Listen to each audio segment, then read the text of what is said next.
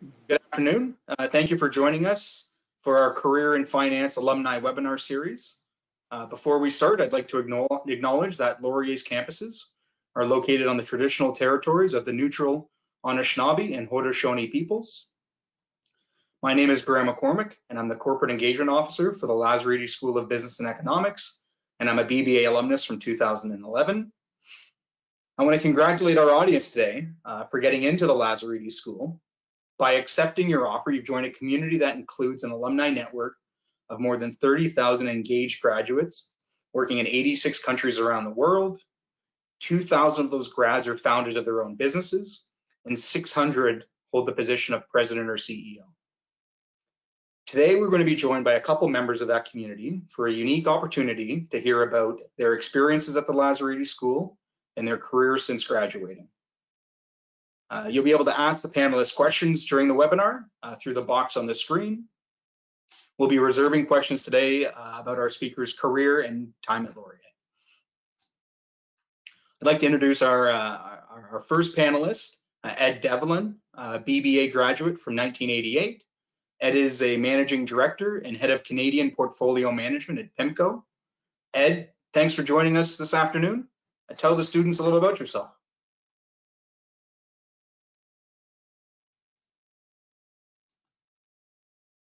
Ed, I think you're muted there.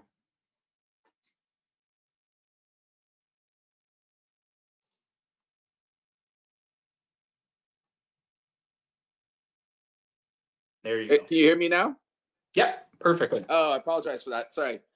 Hi, everyone. Yes. Yeah, I think I am the senior person on the webinar here today. Yeah, I graduated in '88. Loved my time at Laurier. After Laurier, I worked in management consulting for a number of years. Didn't like that as much as I wanted to, and then went off to graduate school in the U.S., where I joined the investment banking community, originally with Goldman Sachs and then Merrill Lynch and Lehman Brothers. I had a fun career kind of around the world, in Asia and Europe, as well as the US. And for the last 15 years almost, I've been working at an investment firm called PIMCO, which is one of the largest bond investing places in the world. I manage almost $2 trillion in assets, and I run all the Canadian assets as well as some US assets. And I'm actually just ending my career at PIMCO shortly, and probably moving on to a bit more of a new career in private equity and some of the things that will be kind of my own shop. So that's my quick background.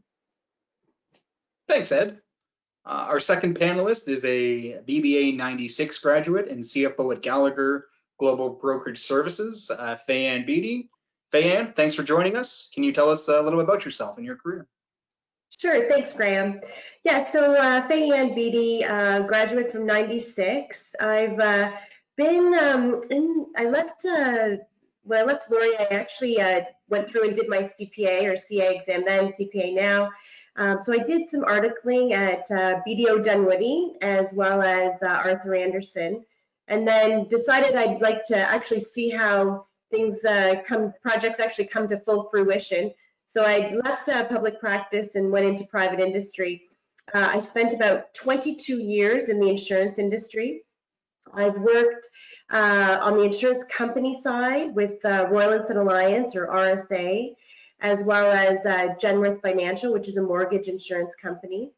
And then I transferred about 6 years ago onto the brokerage side of the business, and I've spent 3.5 years at Aon as their CFO and COO, and then most recently I'm as a CFO for Gallagher Canada, which is the third largest national property and casualty insurance brokerage in Canada, and we have about 1,100 employees coast to coast.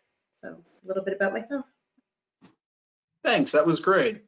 Our third panelist is Guavier Cahel, a BBA graduate from 2011 and Associate Director, Real Estate Investment Management at Timber Creek. It's great to have you. Tell us a little about yourself. Thanks, Graham. After Laurier, I joined CIBC to do Canadian equity research on the buy-side team, investing billions of dollars. After 2 years, I actually went back to do grad school in the UK. I enjoyed my time there and then came back to Canada to join CI Investments doing global equity research for the last 5 years. Earlier this year, I made a transition. I went from public equities to private equity and have moved into the real estate area. So I joined Timber Creek a couple of months ago. We invest in multi-residential commercial properties across North America, and I work on the team that does those investments. That was great. Thanks, Laurier. Joining us today from Turtle Creek Asset Management is Mike Cestus. Mike is a senior investment analyst and a graduate from 2013. Mike, tell us a little about yourself. Thanks, Graham. Well, my background's pretty simple. I was in the co-op program at Laurier, and so I had 3 co-op terms to try out different things. So I spent them all at the same firm called Gluskin Sheff, which is an investment firm in Toronto. And then I think they got used to me after being there for 3 terms, so they gave me a full-time offer, which I accepted, and so I joined Gluskin as an analyst in 2013 when I graduated. I stayed for 2 years, and then I moved to Turtle Creek, which is where I am now. So I guess I've been here for almost 5 years.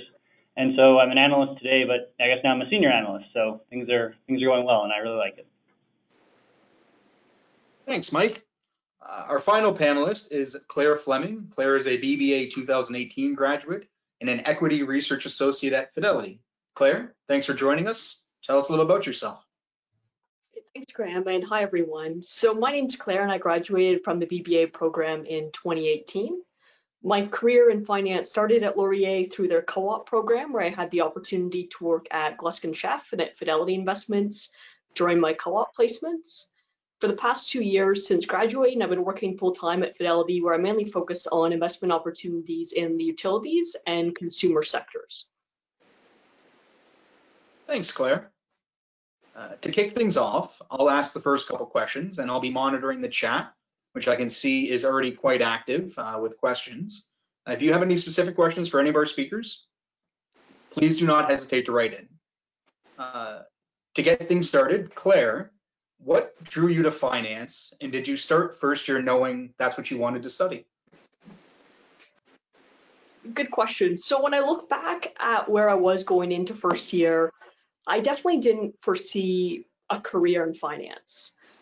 When I was going into my first year at Laurier, I had a summer job working full-time at a turkey processing plant. And although that wasn't a great summer, I think that gave me a very clear idea of what I didn't want in a full-time career. So going into Laurier, that gave me the idea that I wanted a career where I'd always be learning new things, where I was working with other people who were very ambitious and curious about the world. And that was something that I found interesting and rewarding to do full-time. So as I went to Laurier and started to learn more about different career paths in my first and second year, that's where a career in financing and investing seemed like it'd be a good fit based on those interests that I'd learned about. Interesting. So you didn't know exactly, but going through the different courses, you're able to figure it out. Laurier, same question to you. Did you start out in first year know you were going to be in finance? A little bit different. I think more so than maybe Claire. I enjoyed a stock competition in high school and really fell in love with that type of world. Didn't know what it all encompassed until I came to Laurier and worked in it, but loved the competition, the research part of it. So kind of had an inkling that I kind of wanted to do something in that world. And so as time went on, I learned a little bit about it, and I learned about other career paths that kind of solidified that I did want to do it. And so that's how I kind of ended up in this career. Interesting. So the research aspect was a bit of the thing that kind of pulled you into it. Interesting. Faye-Ann, same question. Did you start knowing that you would end up in finance? No, I actually ended up in business right from the get-go, knowing what I didn't want to do, which was I didn't want to go into science. So I thought this kind of sounds interesting, and the kids on the brochure looked really nice and looked like a fun place to be. They were all smiling. So I think the thing for the Laurier program that I enjoyed the most, or was the most attractive, was the fact that you didn't have to specialize right away. So for me, I thought it was great that you had your first and second year to really get a full gamut. I was in the co-op program and ended up, with articling with accounting firms. So that sort of took me on that path. But that being said, the ability to, look at operations and HR, finance, and sales and marketing, it really gave you the full gamut to try and make the choice. And then the co-op certainly helped to give you the practical hands-on experience. So, yes, no, I didn't know. I had no idea. It's interesting that you knew exactly what you didn't want to do, and then yeah, options kind of presented themselves to you. And Mike, how about you? Did you know when you started in first year that finance was the vertical you wanted to focus in on and really spend your time studying? So, I mean, the truth is I was never a first year at Laurier. I'm from BC originally, and I started off I'm from a small town in BC, and I started off my post-secondary at a local community college. So my first year there, I didn't know exactly what I wanted to do. I was thinking about accounting, and what led to my interest is basically I had a scholarship to go to this college, so I didn't have tuition to pay. I was living at home, so all the money I'd saved up I had available, and I knew at that point my limit of finance knowledge was that a stock market existed and that you're supposed to put money into it. So I decided I wanted to do that, and I knew I didn't know anything, so I thought I'd read a book. And again, the extent of my effort at that point was I asked my mom, do we have a book on investing? And she said, I think there's one in the basement. So I went into our basement. I found a really dusty copy of One Up on Wall Street by Peter Lynch, which was very lucky because it's a really great intro book for anyone who wants to learn about investing. It's relatively short. It's very entertaining, and the investment philosophy in it is actually pretty good. So I read that. I got very excited, and something kind of clicked. So I started reading more online about careers in finance and careers in investing specifically. And at a certain point, I felt like I had exhausted really what information was there that could tell me more about the careers, and I really wanted to get specifics. So I would start to go online and I would look at different investment firms, and I would read their like people section. So first I would read the philosophy section. If they sounded like they were a fit, I'd read about the people there, and I would basically write down someone's name. And I started to send out emails, and over the course of about 3 months, I sent around 250 emails out. And I actually had phone calls with 50 different people, mostly portfolio managers. And those conversations convinced me that I was very interested in a career in investing and in finance, and that I needed to go to a better school that was also closer to Toronto. And that led me to transfer to Laurier. So when I arrived at Laurier in second year, I was dead set on finance and investing at that point. It's interesting your path there, but focusing in on the research and the reading you did, really solidified that's what you wanted to study. And I think for our students listening today, be it finance, marketing, accounting, do some reading about it. Talk to some people who are in these fields and get a better idea of what the jobs and opportunities are. Thanks for that. Ed, I have a question for you. And, I know you didn't start your career in finance, but how did your time at the Lazaridis School prepare you for your first job at Arthur Andersen in consulting? And how has that helped you, through the rest of your career in finance? I think with a lot of people on the call, sometimes you find out what you're good at. Actually, just a couple of lessons I've learned along the way. One is just because you're good at something doesn't mean you should do it. And that was kind of my consulting career. So, I could do it, but didn't really like it. And then, I think the thing about, and I think I should have gotten into finance right out of Laurier. I think, Laurier, I think it was a very rigorous program. And, in some ways, I think I was probably technically stronger out of Laurier than I did coming out of my MBA. And, probably should have done it right away. But, I think that, Laurier prepared me well, both for Arthur and then, working for Goldman and Merrill and Lehman and PIMCO. And, I think Laurier has just a rigorous program. And that allowed me to compete at kind of the highest levels, kind of internationally in the markets. And I never once thought, boy, I wish I had learned X or Y. I thought the training was first class. You make a really good point that the classes that are going to be available in the technology, be it the Bloomberg lab that's on campus, that coming out of your undergrad, you are really set up for a career in finance. And this actually loops back to Claire and Mike. You both started your careers as co-ops at Gluskin, working for another notable alumni, Bill Webb. How did your time as a student prepare you for those first co-op roles? And Claire, I'll start with you. I think one of the great things about the Laurier program was that it connected me to some of those opportunities. Especially as someone coming from a small town, I didn't really know people in finance or know how to break in the industry on my own. So I think that just having connections to those opportunities through the co-op job postings definitely accelerated my career just by providing me with access to really great opportunities to learn from a community of alumni members at Laurier who really wanted to see current students succeed. Interesting. Mike, anything to add? How did your time at Laurier prepare you for those first couple of roles at Gluskin?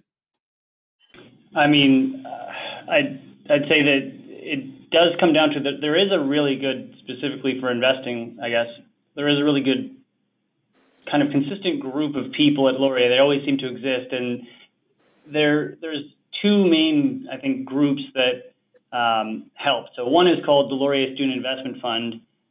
It's something that's available when you're typically in third or fourth year, and joining that really connects you to some of the best people that you could know if you're interested in finance, because it's all like-minded people who are typically very, hard-driving people that are going to kind of put you on the right path. But even before that, there are other clubs. And I know the first day I walked in, I think there was some kind of club-type fair, and there was a different investing fund that was student-run. And I joined that immediately and talked to like-minded people. So having access and being able to talk to people that are interested in the same thing and all working and pushing and learning about it was immediately very helpful. And I don't know, it kind of gives you a bit of a leg up, at least for anyone who's not doing that. It's interesting you mentioned the clubs, and there's over 30 of them in the business school alone. And you mentioned both the investment fund, and we'll loop back to that a little bit later. But thanks for that. Faye-Ann, what part of your career have you enjoyed the most thus far? You've done a couple different things. Is there anything that really stands out, either from a work project perspective or on the people side?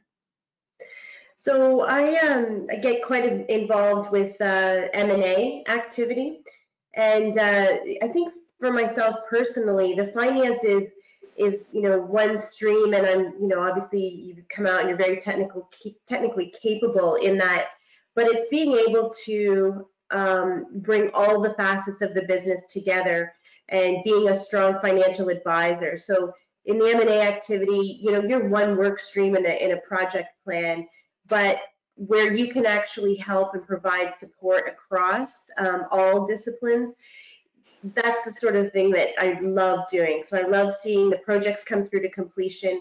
I love it when 2 + 2 = 5, and we end up making a bigger and better business.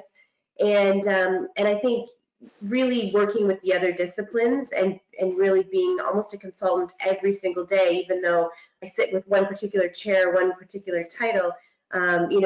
It's how you view that and what you take on in your own path and how you interact with everyone else in the business. So being an interactive, innovative CFO is certainly the part that I enjoy the most about my career. It's not just about closing the books for me, and for some businesses that's what they're looking for, but where I've had the most fun and the most success is where you're a real valuable member of the executive team, and you're really helping to drive the business forward. So you mentioned, being a consultant and being a valued member of the executive team. Have you found, did that come easy to you, or was that something that you had to learn and work on through your career? Well, I mean, I think it came relatively easy because the basis and genesis of the whole Laurier business program at the time was around teamwork and case studies and collaboration. And I mean, those are the pieces that, you know, I do every single day. You know, my children used to ask, Mom, what do you do? And I would say, I help people solve problems, because that's what I do. Now I'm kind of the one who helps them solve all their math problems and some of their finance problems, or figure out how we're going to pay for something, or how we're, you know, going to make the most money we possibly can.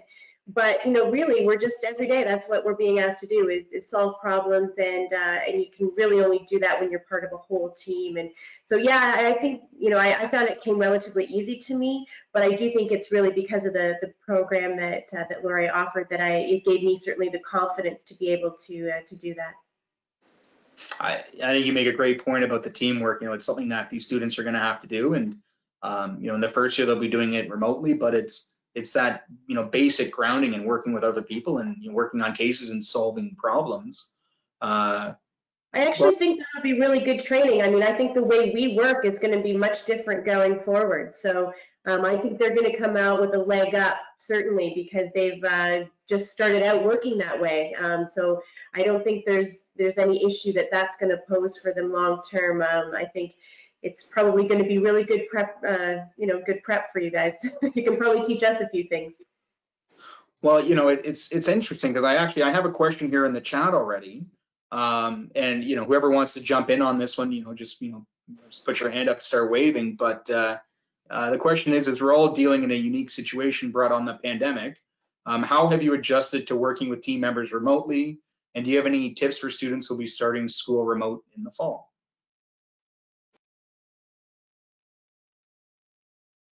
I can start, I guess. I think patience is a virtue that's going to really come into play. Communication is not as easy working as a team. Obviously, these are a lot more communications easier when you're sitting beside someone, or questions can be asked quicker. So, you know, you're just going to have to get used to communicating more efficiently, more concisely, and getting to a message across. So those are skills that you're going to have to get better at quickly. And I think this kind of leads it to that. But I think patience is a big one. And, you know, you're going to take more effort to work as a team just because you're doing it virtually rather than in person. Anything you've done that has made it easier? You know, any little hacks or tips?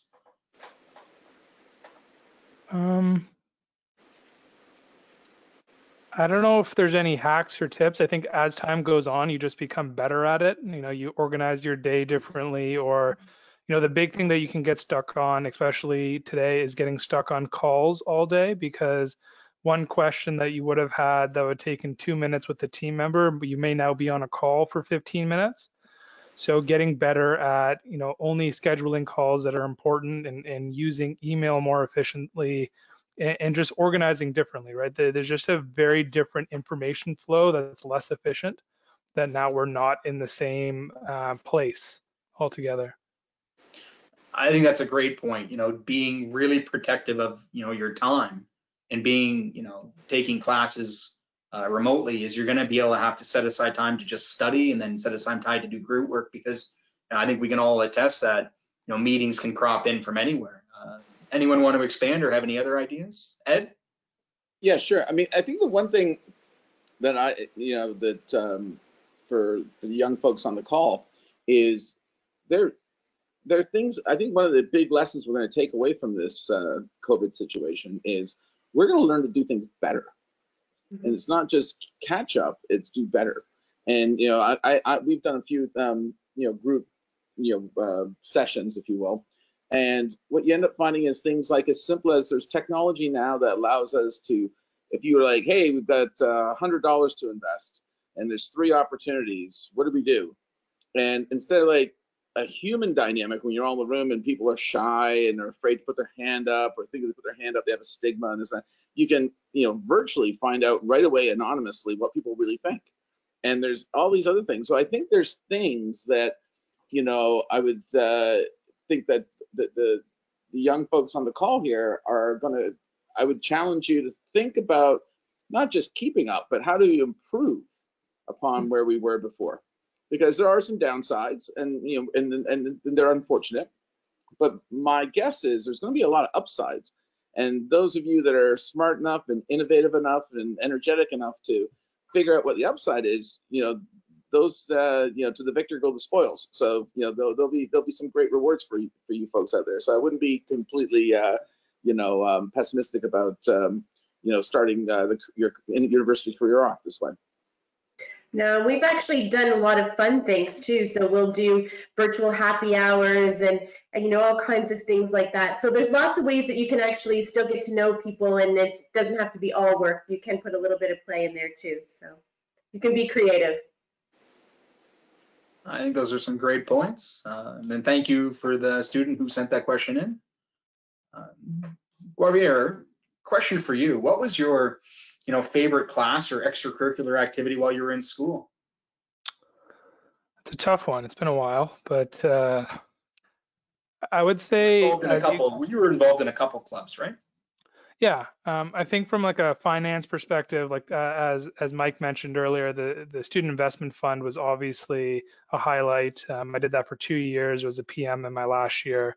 That was a great time. You do meet a lot of good people and you create a network through that, and it was a lot of good learning. And it was both professors who run that program are very smart, and you get a lot of knowledge from them. So that was obviously a great opportunity. From classes, I think for me is later on in 3rd and 4th year as you specialized and you kind of got into the nitty gritty of understanding, the nuances of a lot of the finance area. Those are the classes that I like the most. And you kind of figured out what you wanted to do and what you didn't want to do after you've gotten the basis after the first 2 years. So I enjoyed that. And for more extracurricular, obviously in the 3rd and 4th year, when I hope everyone is back on campus, MLSB is a great time. People talk about going to school in the summer and how that's terrible. I would say it was probably my favorite summers was being at Laurier in the summer for those 2 years. So I think those are, things that everyone here hopefully has to look forward to as you get into 3rd and 4th year. Thanks for that. Claire, same question. You were involved as a student. What were some highlights, or what was a favorite class of yours? Sure. So as mentioned by some of the other panelists, I was also a member of the Student Investment Fund during my time on campus, and that was a great way to gain practical experience before starting a career in finance. Outside of some of my classes and more academic-oriented clubs, I was also involved as a varsity athlete on the cross-country and track teams throughout 2nd to 4th year at Laurier, and I found that was a really great experience for me. I think just having that foundation of practices and a group of teammates that you got along really well with, and the experience of going to meets throughout my time at university as well, was a very positive aspect of my university experience at Laurier. Did you find it difficult managing classwork and being an athlete, and how did you manage that? There was definitely a lot of conflicts, but I think that was great preparation for my career in terms of just getting used to being able to manage sometimes conflicting priorities, a lot of different scheduled meetings or practices, and trying to balance those. I think it was very good for me getting experience in terms of just prioritizing what was important to me throughout my time at school, and now continuing to run while working full time. That's amazing. One more follow-up I have for you. You were part of the Laurier Startup Fund. Could you talk a little bit about that, for our students on the call, so they, I think the investment fund, they know a little bit about, but just expand on the Startup Fund. Sure. So the Startup Fund is another way for students to gain experience in investing during their time at Laurier. There are some prerequisite finance courses for participating in the Startup Fund. So usually it's open to 4th year students at Laurier or 5th year students in a double degree program. It's overseen by one of the finance professors, Brian Smith, who's also involved with the Student Investment Fund at Laurier.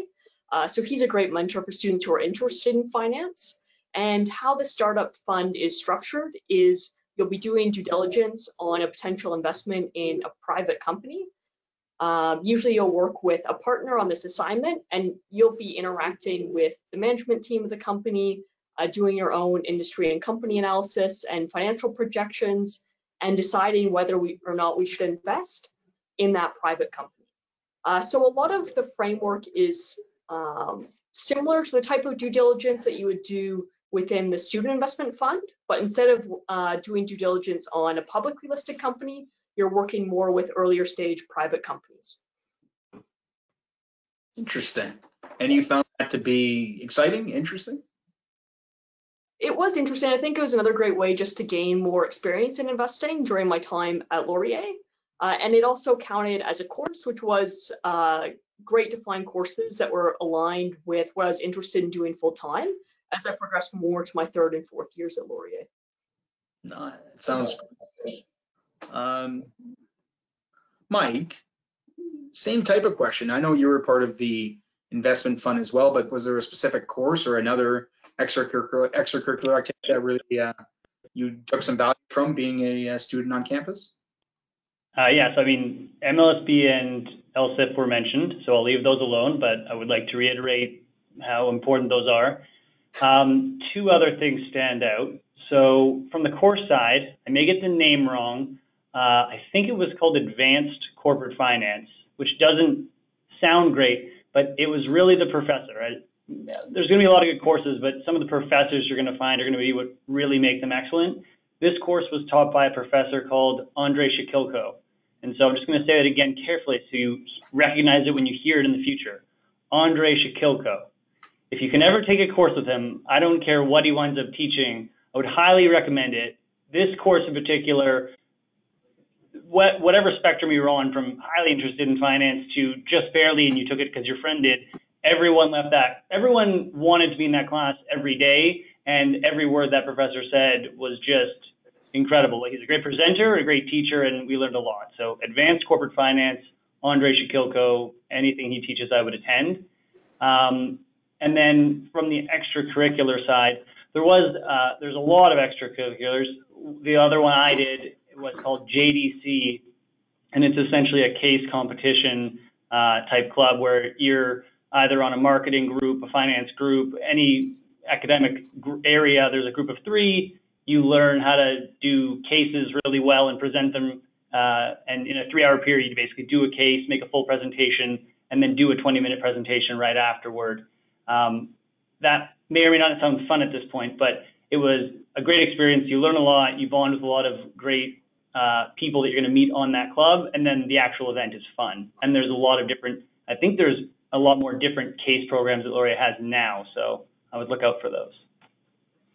There's a couple other case programs, but Andre is a great professor, and I echo your statement. If the students can get into one of his courses, absolutely should.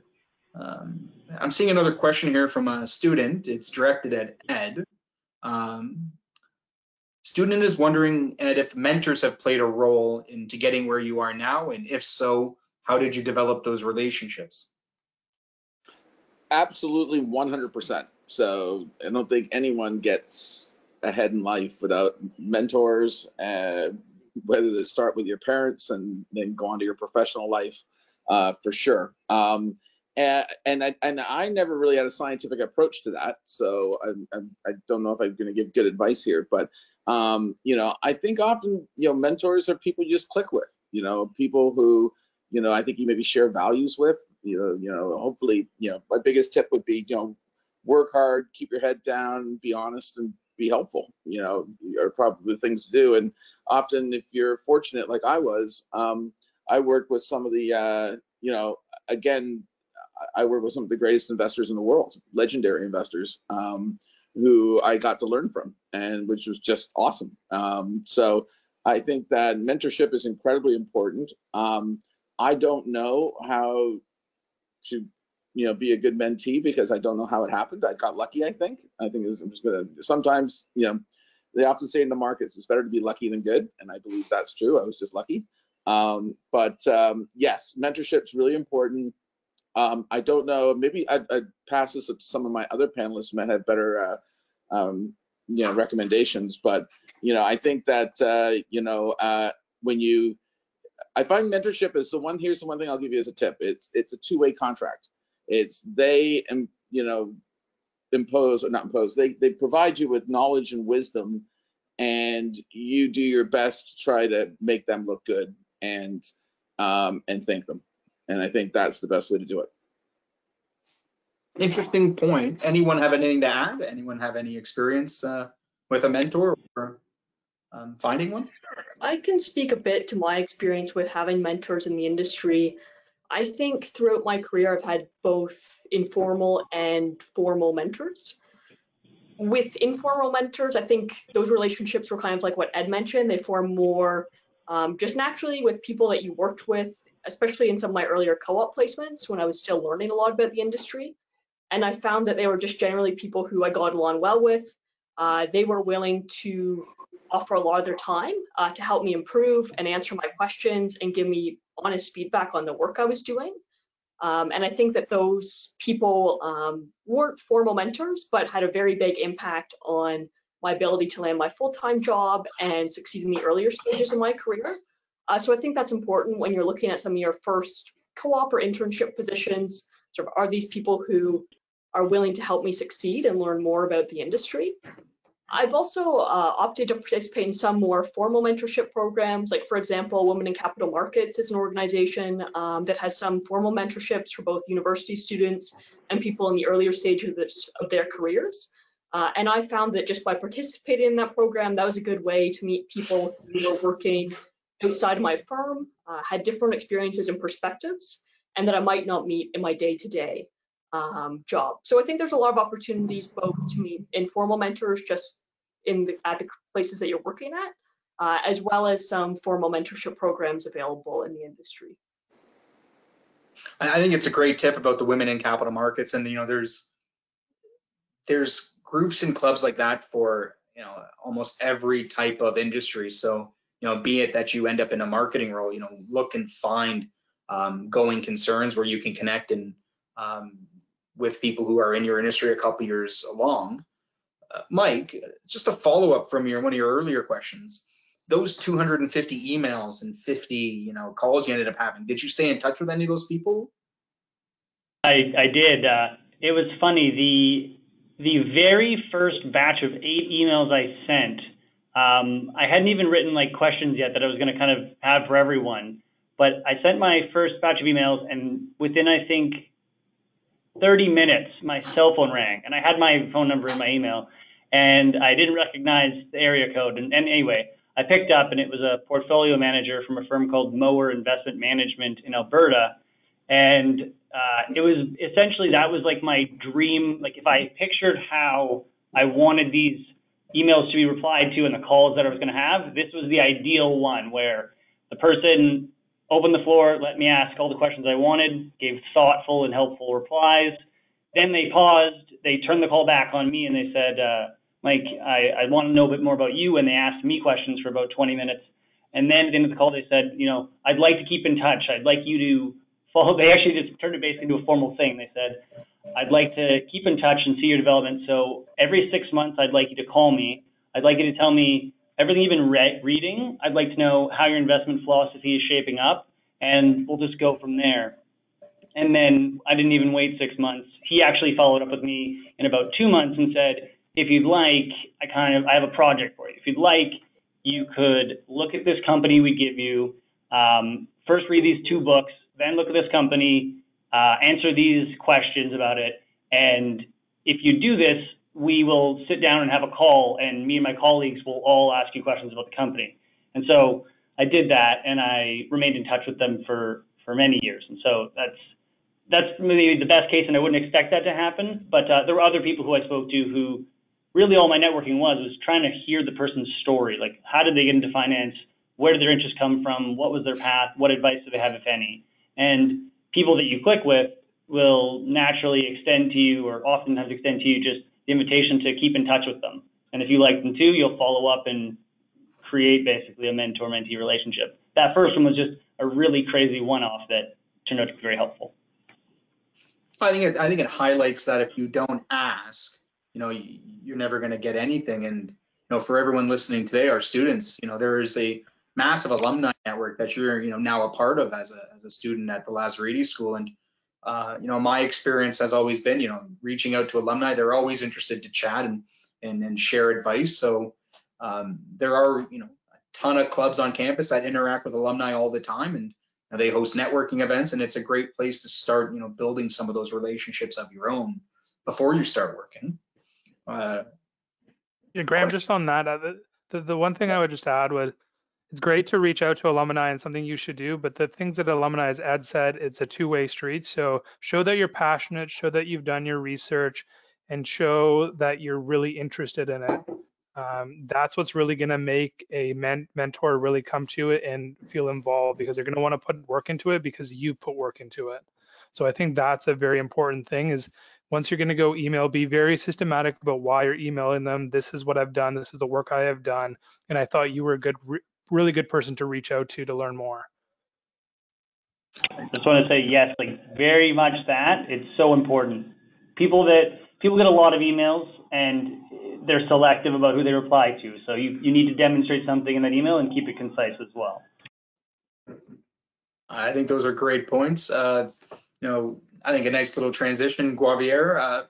What skills do you think are important for someone looking at a career in finance? I think it really depends on where you want to take that finance. We talk about finance as it's one thing, but it's a very broad range of different career options. For my career and looking at investments and focusing on that, I think, there's hard skills and soft skills. So the hard skills, you're still going to need to be somewhat quantitative oriented.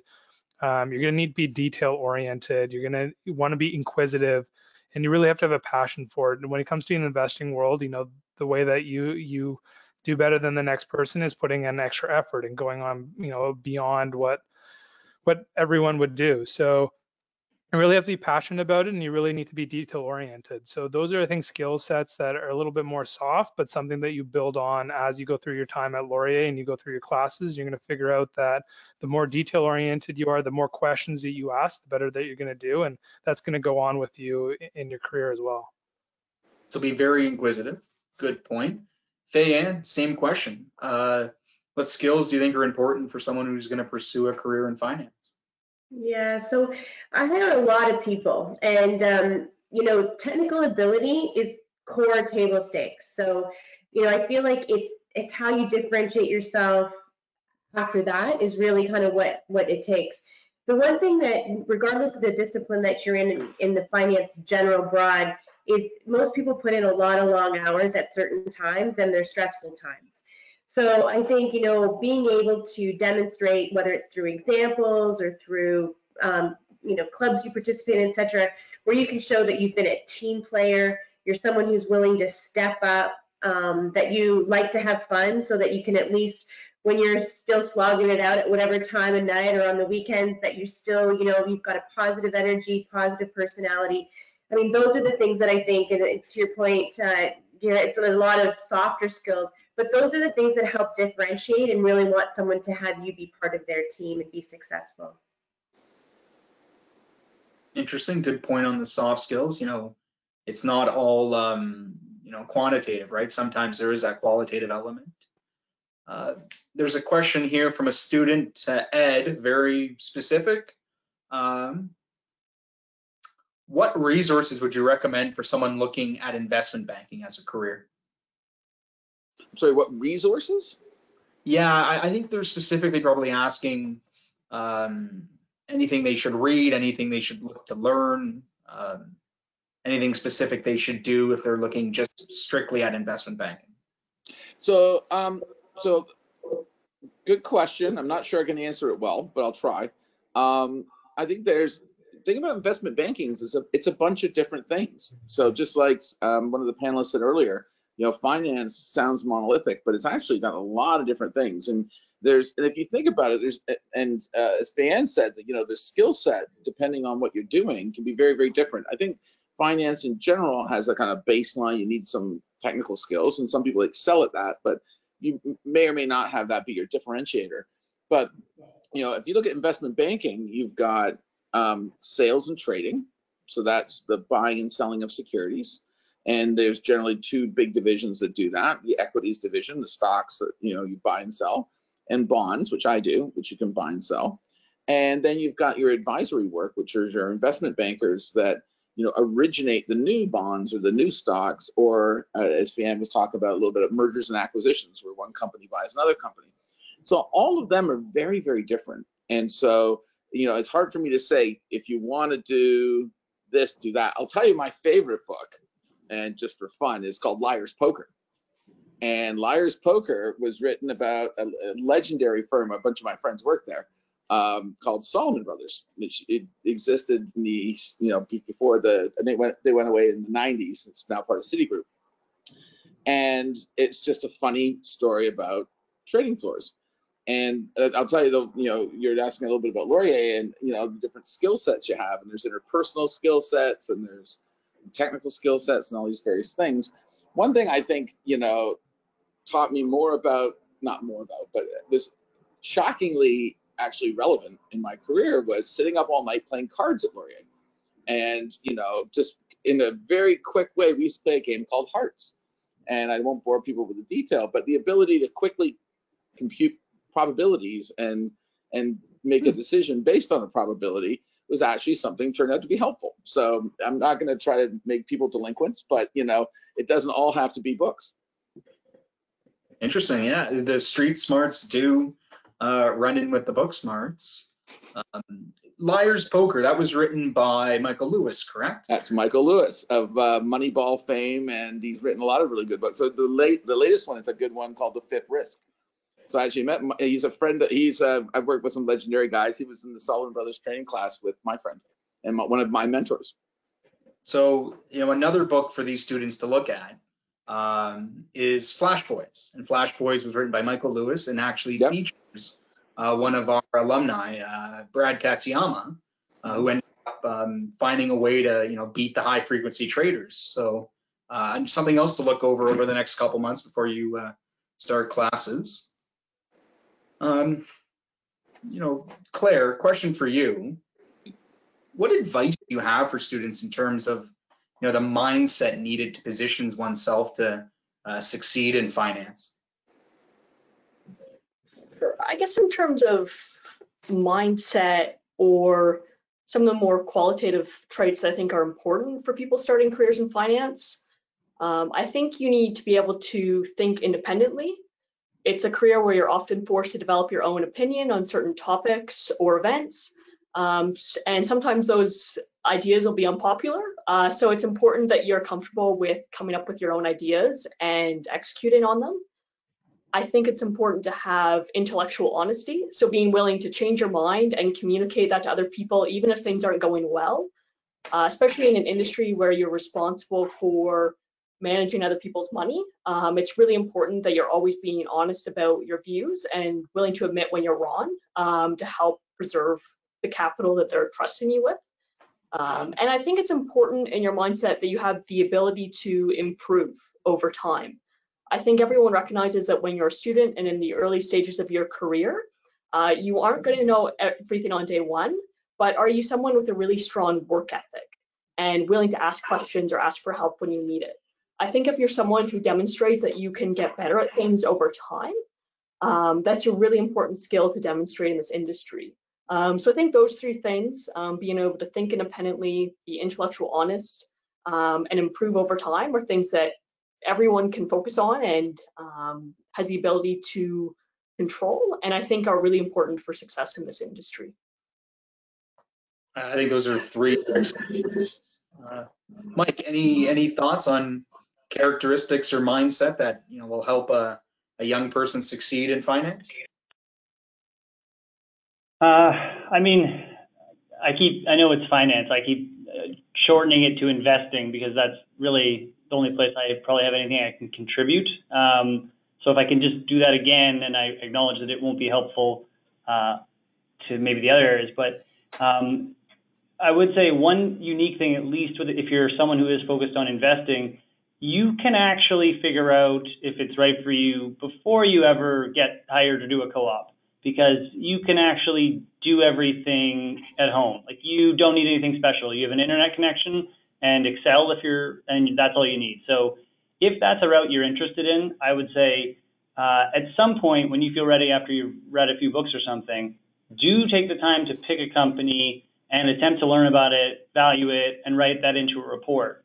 And at the very least, that'll be good exercise and you'll learn something. But if you enjoy that exercise, that's what a lot of us are doing every day. And if you don't, then you'll know to spend your time elsewhere. So that's fortunate, because you can't really practice, an M&A transaction at home, but you can do this.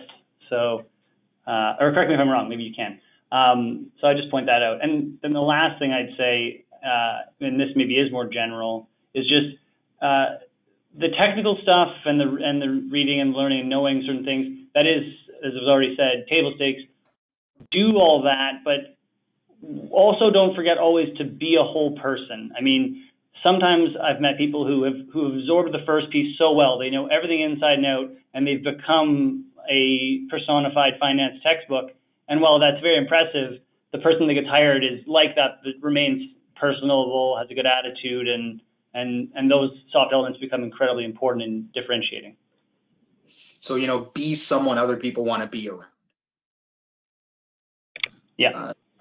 I have one quick question from the question board, and anyone can jump in who's got insight on this one. But what resources would you recommend that are online for students looking to pursue investing or finance? I think this question is probably around reading. We've been talking a lot about books. Is there anything specifically online that you'd recommend or suggest they start subscribing to, be it newsletters or quarterly reports? Ed? Yeah, an easy one for you guys. Look up Elm Partners, ELM, just Elm Partners. And it's by a guy named Victor Hagani, who was one of the guys from Solomon Brothers, who they actually spectacularly blew up, actually created a little bit of a ruckus around the world in the late 90s. But he actually got himself paid about $500 million a year for a couple of years, and then realized afterwards he knew nothing about investing and spent decades, the last couple, he's a very bright guy, and he's got a really interesting perspective, and spend 10 minutes on his TED Talk.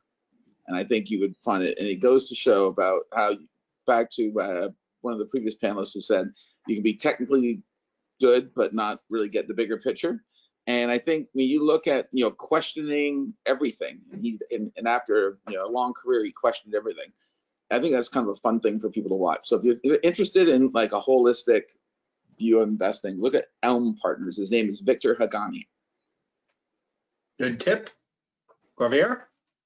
A couple of things. One advice that I got really early in my career is just read the newspaper. I know it's all online now through the library or whatever.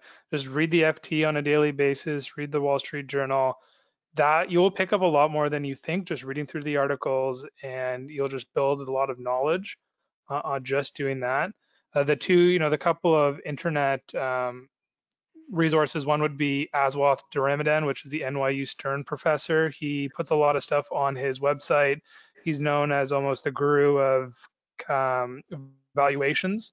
So if you really want to get into understanding valuations a lot more, that is a good resource of somebody who's very textbook based, just to get the fundamental skills. Perfect. If no one else has anything else for that question, oh, Mike, yep.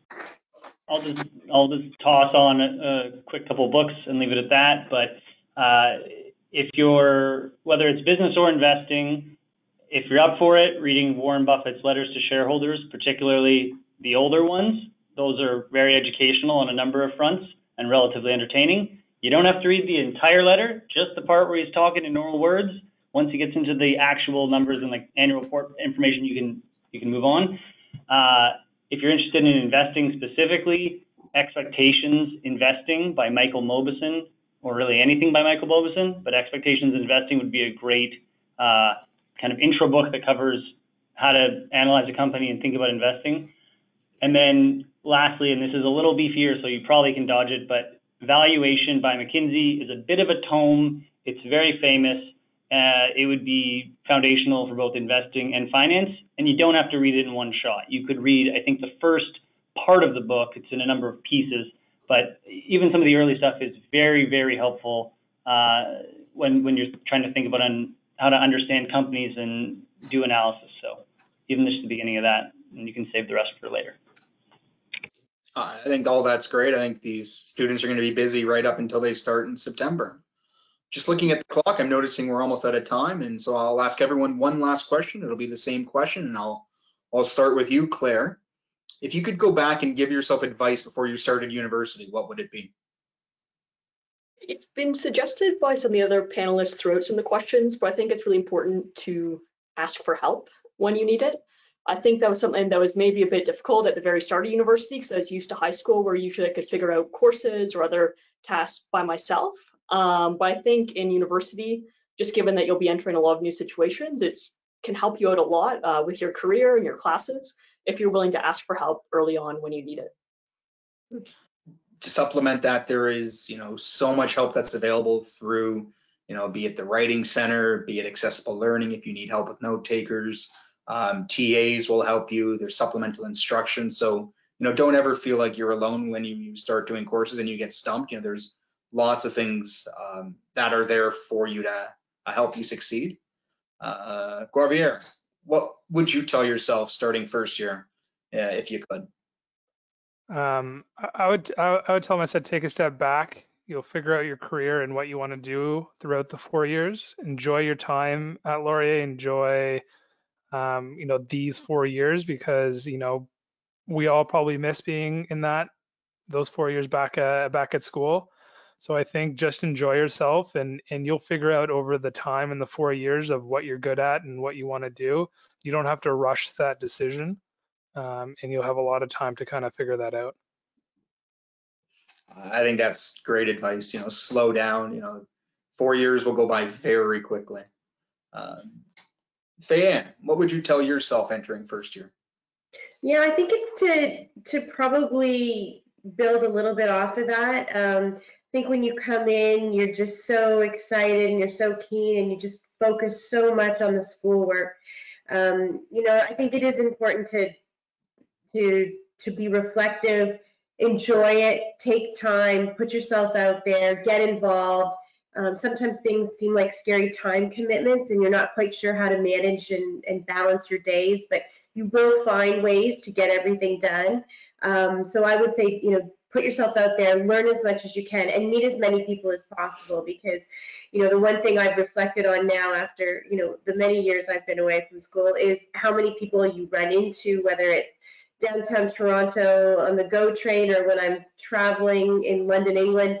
You run into people all the time, and the bigger your network is these days, the better than ever. So those would be some of my thoughts. That's great advice. Mike, what would you tell yourself starting first year?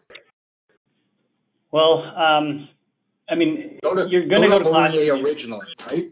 Yeah, at Laurier. So I would say, look, you're going to go to classes, you're going to party and have fun, you're going to do all those things regardless.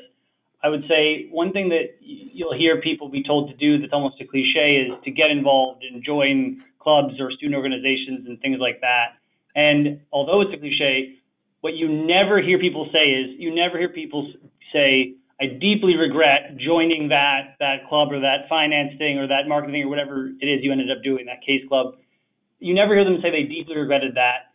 And that's because it's a cliche to join these things for a reason. It's going to enrich your experience, teach you something, connect you to people. And so it's a good sign that it's a no-brainer to do that. And so I would say do that. Like, you're going to benefit in a number of ways, and you're not going to regret it because you'd be the first. You're 100% on that. The people I hear do it the other way, right? They regret not being more involved. So there's lots of opportunities coming your way, and try things out. If it doesn't work, you try another thing. So thanks, Mike. Last word to you, Ed. What would you tell? No pressure. Yeah, no pressure. Entering first year. Yeah, so which was is that 37 years ago? It could be. So as I think there's, by the way, I almost universally agree with everything the other panelists said. So if I was to synthesize it down, it's basically two things. I've got lifelong friends that I still stay in touch with around the world. You'll learn more from your classmates almost than you will from your professors. So, learn from your classmates, enjoy your time there. In addition to playing cards, never mind. And the other thing I think that distinguishes Laurier is, as opposed to some fantastic schools, U of T, others that are great research universities, Laurier is a teaching university. And unfortunately, I'm so old because I graduated 32 years ago, but I don't remember any of the professors that were talked about today. But like I had some great mentors and professors. I remember Dr. DeGore was the head of Pete Marwick, an old consulting firm here in Canada. But he was in the Battle of Britain. He was an old Welshman. He crashed his plane 3 times behind enemy lines in World War II. And that guy taught me more things, and I learned more from him, life lessons at Laurier. So get to know your professors. You know, the thing about Laurier is it's much smaller than a lot of the other schools. The professors are really keen to impart their knowledge. There's some terrific professors. I hope they're still terrific professors. I'm a little old. I'm sure the newer alums told me that. And like, you know, learn from your classmates, but and learn from your professors, because they're there to help you. And if you do that, you'll get a lot out of Laurier. You're right. You know, we have exceptional professors, and you know, they have office hours. You know, they're involved in the clubs, and you know, do get to know them because they can help you a lot. Ed, Fayanne, Guavier, Mike, and Claire, on behalf of everyone today, I'd like to thank you for sharing your insights and experience with us. You know, not every day students have the opportunity to hear directly from, you know, leading alumnus in investment and in finance. Don't forget to follow the Lazaridis School on our social accounts to stay up to date on important information. Thank you again for joining us today, and have a great afternoon. Take care. Thank you. Thanks. Thank Bye. you.